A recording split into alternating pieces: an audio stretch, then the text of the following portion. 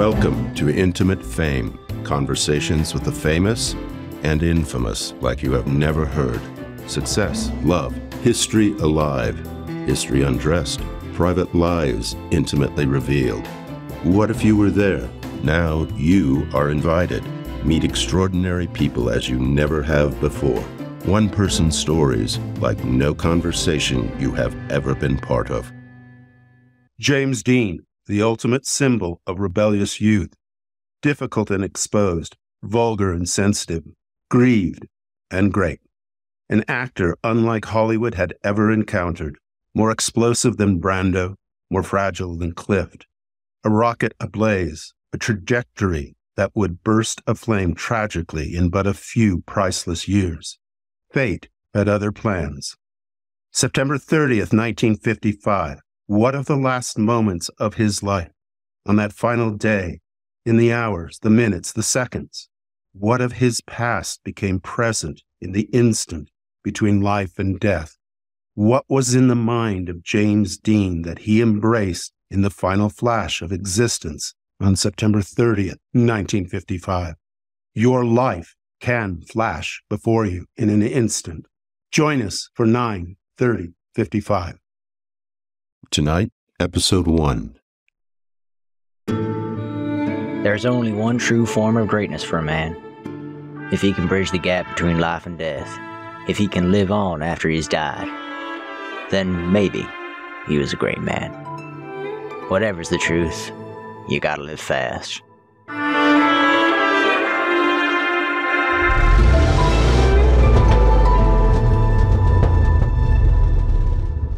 September 30th, 1955, 7 a.m. My buddy Nico made it at my favorite restaurant, Villa Capri. Nico owns the place I'm renting. He stops by and wakes me up. Big day for me, and he wants to make sure I don't oversleep. I oversleep. Make coffee for the two of us, but no time for chit-chat. I am in a hurry to leave. Big race this weekend, upstate in Salinas. My fourth race, I placed first in novice, second in overall at Palm Springs. At Bakersfield, third. I'll tell you that race anyone was lucky to finish. Crap weather day. In Santa Barbara, started 18th, got to 4th. At the 5th lap, blew a damn piston. Awarded DNF. Those were all in my Porsche 365 Speedster. This one in Salinas is with my Newport, the 550 Spider. This is a real race car. We know we can win. I pretty much take what I'm wearing in my racing gear.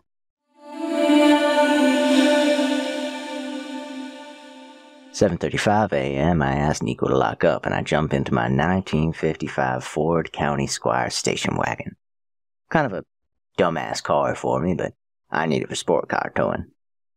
The plan all along has been we put my new race car on the trailer and tow it up to Salinas with the Ford County Squire. But 2 nights before, at dinner at the Villa Capri, with everybody going to the race, I really wanted to drive it up so I can get a better feel for the car. I have to run it. I have to know it. Everybody wants to tow it, that I need rest for the race?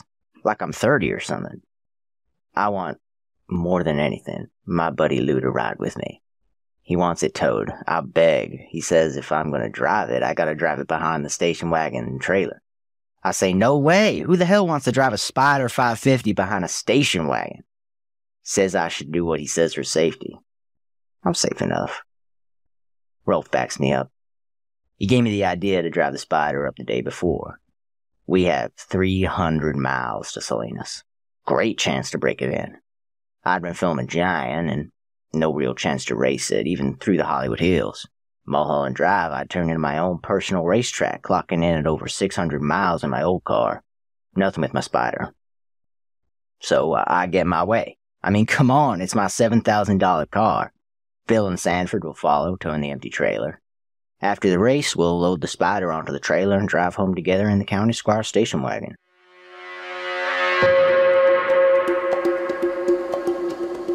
"7:40 a.m., Nico wishes me a safe race. I'm living in Sherman Oaks, and I have to drive to Hollywood for the car. Ventura Boulevard, over Cuenca Pass, into Hollywood. Competition Motors, 1219 North Fine Street. Park in a side lot, next to the race car trailer loaned to me by a Cal Club member.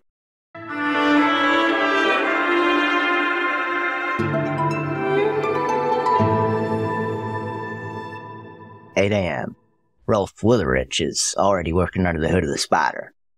A couple days earlier, I took the car down to Dean Jeffries' shop for painting the race car number 130 on the side and hood and trunk. And, of course, to have some fun.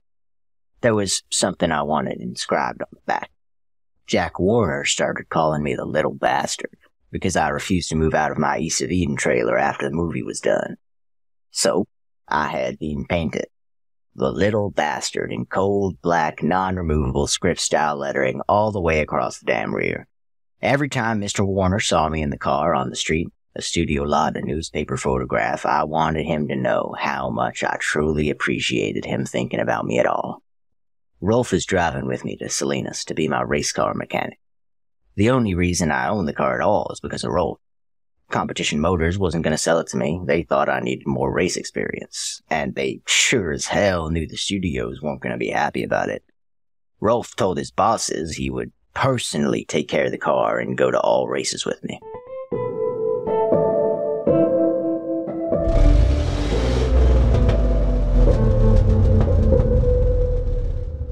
"9:05. If it can be possible, Rolf is more excited about the race than me, and wants us both on the road ASAP. He lives a few blocks away and has come in most likely at sunrise to replace the oil and transmission fluid. By the time I get there, he's working on the valves. The man, I tell you, is a world-class mechanic. I know I'm in good hands. I want to help. Rolf is from Germany, comes here to work on imported race cars for the Hollywood set. I get lucky that he's in my corner. He takes a liking to me because I seem more serious about the racing than most. His English, not so great, but he is clear enough to tell me when he needs to keep my damn fingers to myself and let him work. He still has spark plugs, a ridiculously complicated dual ignition timing, and even more ridiculously complicated twin Solex 40 PJJ carburetors air-fuel mixture. I tell him it's a waste of time, but he insists on installing a safety belt. Just one for me, for the race. Rolf needs 3, maybe 4 more hours.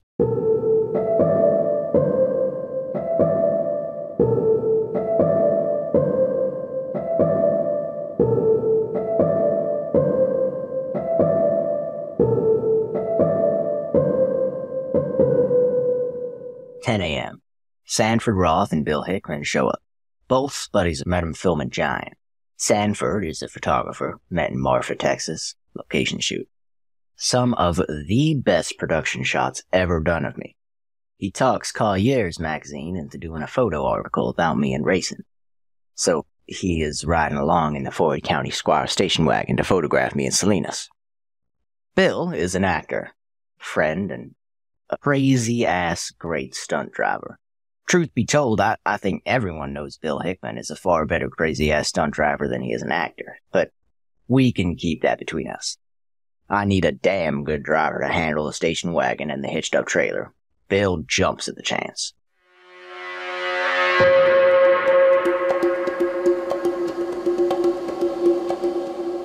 "10:30 a.m. My dad, who I never see, and I'm pretty sure never wants to see me. My dad and my uncle show up to see the Spider. Dad doesn't give a damn that I'm famous, doesn't give a damn about anything around me. It's to impress his brother, Uncle Charlie. 11:15 a.m. Rolf has a present for me. He gives me a badge. Not just any old badge. This is a Cloisson Nürburgring badge he received as a port mechanic at the 1954 Nürburgring 1,000-kilometer endurance race. He mounts it on the driver's side, just in front of my door. So cool.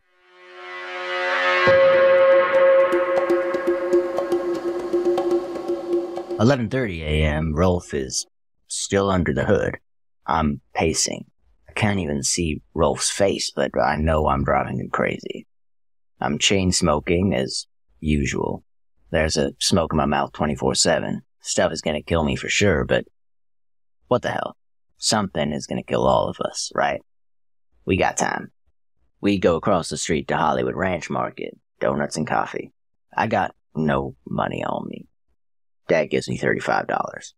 I pay for coffee and donuts all around and pocket the change for the road. 12:30 p.m., Rolf is done.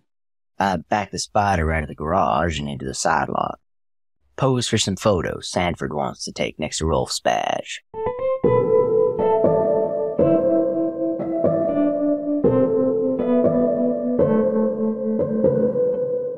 "12:45 p.m., I take Dad and Uncle Charlie for a fast spin. It's getting hot. Gonna be a scorcher of a day on the drive north. I ditched the black sweater for a long-sleeve white pullover.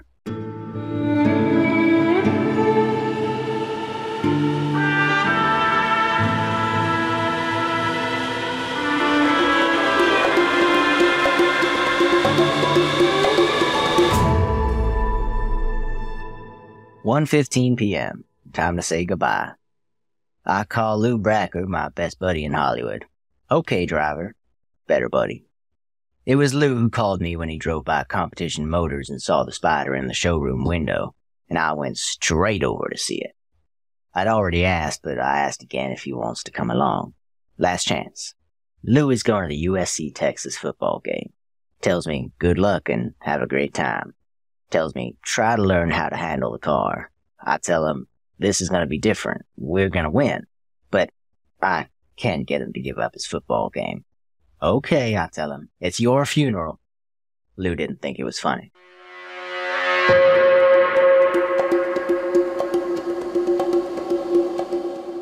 "1:30 p.m., Rolf hitches the trailer to the Ford County Squire. One last picture before we head out. Rolf and me, sitting in the Spider holding hands, raised up together in victory. We are gonna win.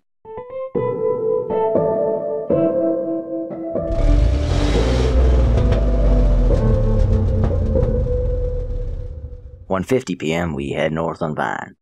Back over Cahuenga Pass, west on Ventura Boulevard. Bill and Sanford follow in the Ford County Squire and the empty trailer. Bill and Sanford speed up alongside of us, which is pretty funny to watch given I'm in my expensive sports car and they're in my piece of shit station wagon.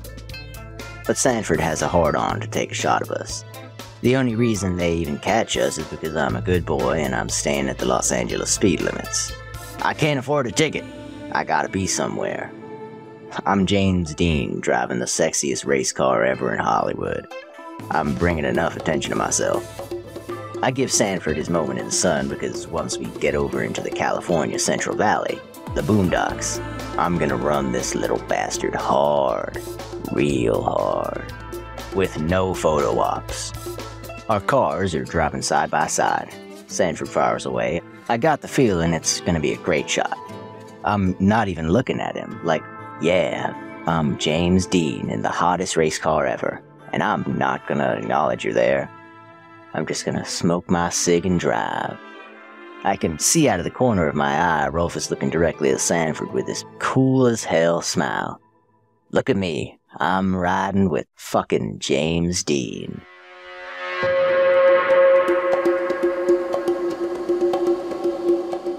"2:15 p.m., heat is killing us already. Not even out of the San Fernando Valley. I'm down to a white V-neck t-shirt. Rolf's got on a red and black checkered shirt and didn't bring nothing else, so he rolls up his sleeves. Rolf forgot his sunglasses. He's gonna be blind by Bakersfield. 2:30 p.m., we stop for gas. Sanford and Bill catch up. One more picture. Me putting on my brown leather racing gloves for the road to Salinas. I tell Sanford, okay, that's it. I know you're here for shooting shots, but the only picture you haven't shot is me taking a piss. We turn onto Sepulveda Boulevard, then Route 99 in Newhall, heading to what they call the Grapevine, and then the big, damn-ass San Joaquin Valley.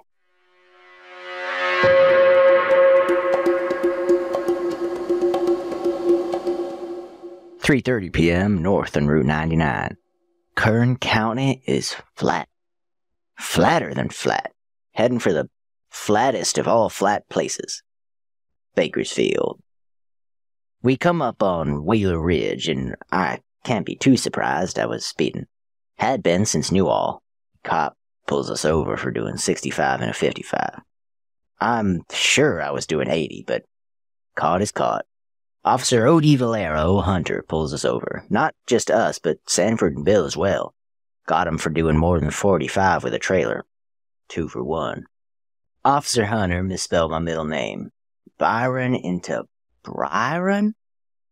We talked about the race in Salinas. Asks about my car. Never seen anything like it.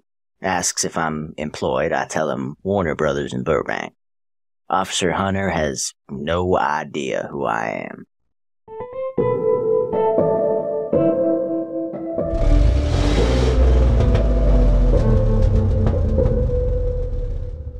"3:45 p.m., we decide to take the race route. I hear some of the drivers talk about Bakersfield. 25-mile-per-hour zones, stoplights every intersection. Stay out of it. Race a route you can drive fast. We turn left on Route 99 at Mettler Station, then onto Route 166. At Maricopa, we turn right onto Route 33 towards Taft. Another 40 miles to Fellows and McKettrick. There is nothing out in these old parts. Cattle, more cattle, some oil rigs looking like they're not doing much oil. Sure as heck no Officer Hunters. I decide, what the hell? Let's see what the little bastard is made of. I slam into 4th gear. Rolf has given me the evil eye that maybe I should be a good boy, like I said I would, but before he can bring himself to say what he's thinking, we're over 90 miles an hour. TAC registers at 6,000 to 6,500 RPM. We're a damn space rocket. 100 miles an hour. Rolf is yelling in my ear between the wind and the engine. I can't hear him, but I got a pretty good idea what he's going on about. 125 miles an hour. I've made my point. The little bastard can do what I was betting on. I take my foot off the pedal and we fly like some silent eagle. 100 miles per hour, 90, 80, 60. Heading toward the Route 33 and 466 junction. Blackwell's corner.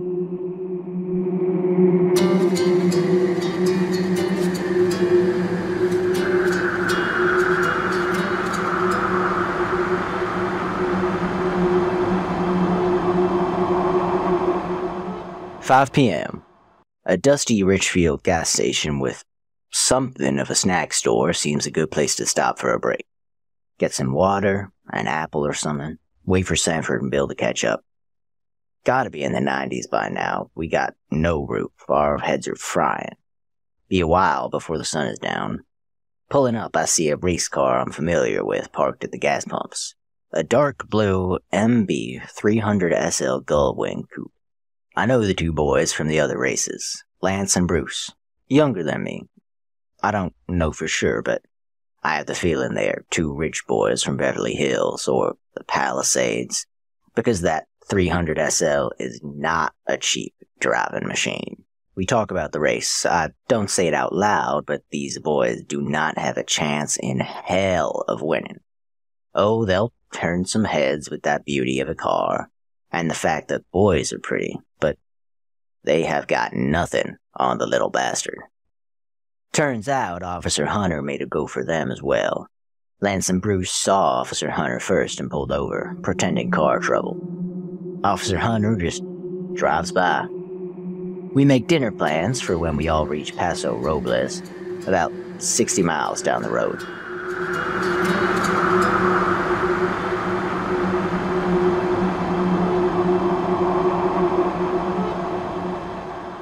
"5:10 p.m. Bill and Sanford catch up and pull into Blackwell's corner. Bill is on me before he's out of the station wagon, yelling, I need to slow down. Don't run wild. Big difference between the old 1500 and this new Spider. Feel your way. I try the I'll be a good boy routine, but he's not buying it. He tells me, Jimmy, you got a bigger career before you than the race car you driving. This is an argument he is never going to win. Being a movie star is nothing compared to being a race car driver.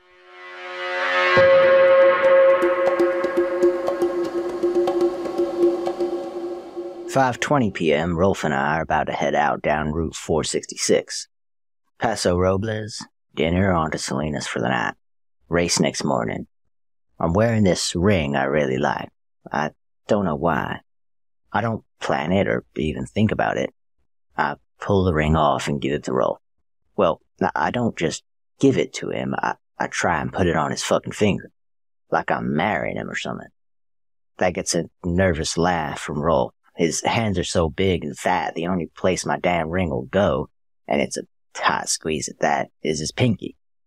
I tell Rolf, and now it really looks like we're getting hitched. I tell him, look, Rolf, you are my guardian angel. I want you to have my ring. I give you this ring.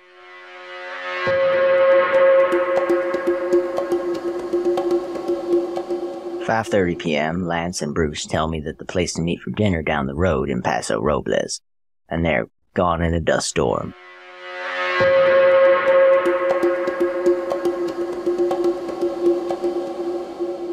"5:35 p.m., Rolf comes back from the food store and we leave Blackwell's Corner. Bill and Sanford will head out and a few behind us. Country changes quickly. All that flat nothing cattle land goes to hilly on us. Very pretty, and the temp is dropping fast. It's probably 90 miles to the west, but you can feel something of an ocean breeze, and that's a great break from what we've had.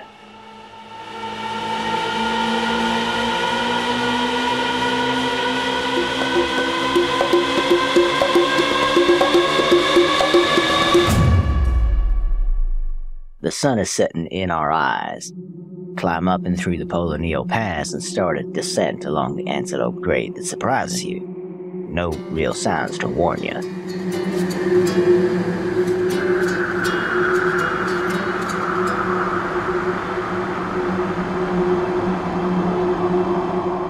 It comes up fast and steep. Rolf is ducking under the dash to try to light another cigarette for me, trying to keep the flame alive. I'm asking him about oil pressure and temperature, and I'm speeding. Rolf won't let up, telling me to get together with the car.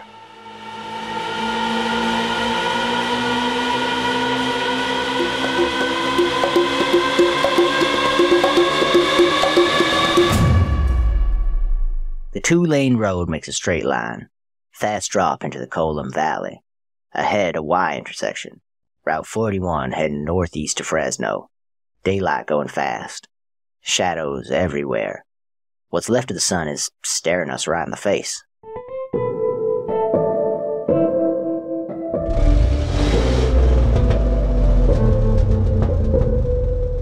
"5:44 p.m. Directly in front of me, John Robert White and his wife are driving their Pontiac sedan. They are a mile from the Y junction with Route 41. Mr. White is a 50-year-old public accountant with Price Waterhouse in Los Angeles. They are on their way to Washington State.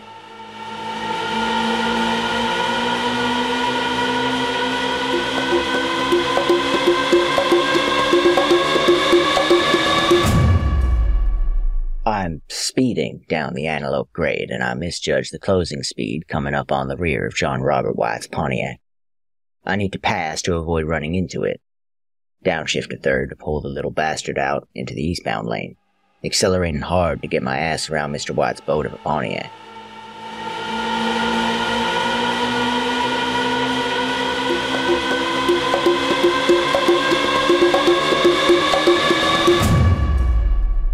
When I pull into the passing lane, 3 cars are coming directly toward me. I don't see a lot. The Pontiac is so damn big. The first car is pressing 60. Clifford Horde is traveling with his wife and 2 children. Mr. Horde takes the right shoulder to avoid being sideswiped by my car that is already in his lane.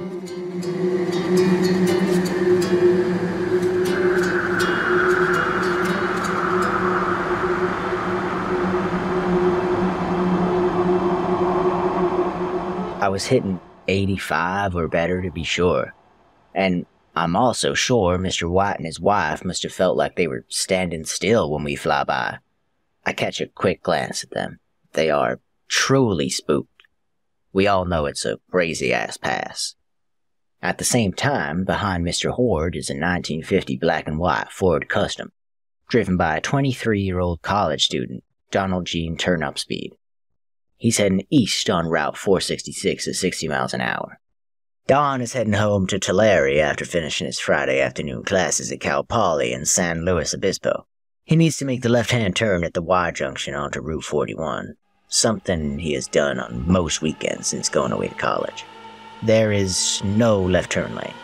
He can see Mr. White's Pontiac heading west in his direction. There's plenty of time for him to make the left turn onto Route 41. Suddenly, he sees me. More precisely, he sees the silver-gray little bastard. 80, 90 miles an hour. Just a bullet coming at him. He panics, spikes the brakes hard. Leaves a 22-foot skid mark as his car travels across the center line. He gets off the brakes and onto the gas, hoping he can make it past me. Realizing he can't avoid the collision, he yanks the steering wheel hard right, and again stomps the brakes, this time laying down 30 more feet of tire skid marks. My gut tells me not to brake and lose control of the car. Instead, throttle steer and sidestep the Spider around his car. Doesn't work. Spider's low polar moment of inertia causes it to spin, counterclockwise directly into Don's Ford.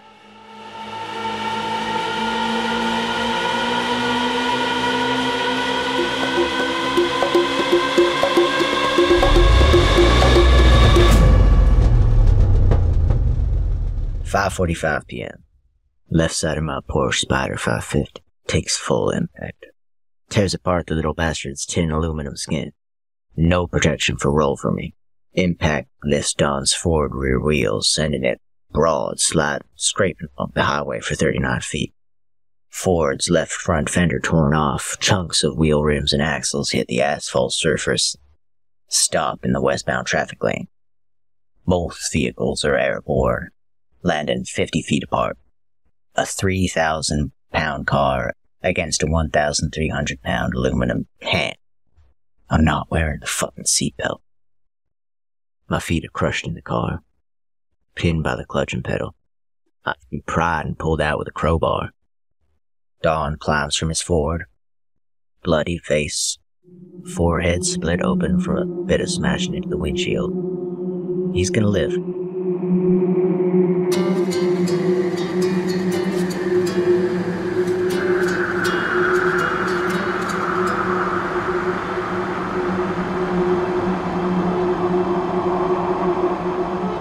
Rolf's face is slammed against the metal dashboard before being ejected. He lands on the highway shoulder 10 feet away, bleeding, mouth full of broken teeth, fractured jaw, left femur twisted and shattered. His pinky finger, with his new guardian angel ring from me, is 7. Never found the ring or the fucking thing. Pretty messed up. He is gonna live. Crazy shit. Rolf moves back to Germany, and on the evening of July 20, 1981, leaves a bar in his hometown, loses control of his car, and slams into a house. His feet are crushed in the car, pinned by the clutch and pedal. Has to be pried out and pulled out with a crowbar. Died on impact. 53 years old. Me? I'm hanging over the driver's side door. My forehead, face, arms, chest, part. Neck broken. Skull cracked open, multiple fractures in my arms and legs. Force of the crash caused my bucket seat to tear loose from its mountains. It flew out of the cockpit. When the little bastard was airborne and landed who knows where.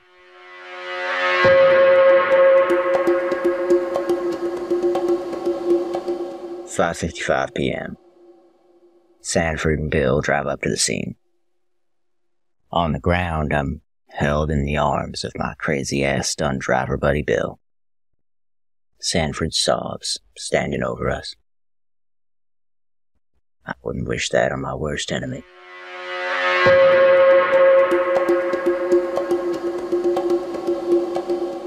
September 30th, 1955, 6:20 p.m. I'm pronounced DOA at Paso Robles War Memorial Hospital. 24 years old. They say, in a heartbeat, your life can flash in front of you. That sounds like BS to me. That is until 5:44 p.m., September 30th, 1955. A day, an hour, a minute, a second. Turns out I'm wrong. Your life damn well does flash in front of you in a heartbeat. We all have a lot more to remember than we think. Join us next time for episode 2 of 93055. Intimate Fame, created by Scott Edward Smith. 93055, written by Scott Edward Smith. James Dean, performed by Casey Hawks. Original music by Chesney Hawks. Associate producer, Melissa Jobe. Produced by Howard Gluss. Please join us for upcoming productions of Alexander the Great, Mary Queen of Scots, Taylor and Burton, and more from Intimate Fame.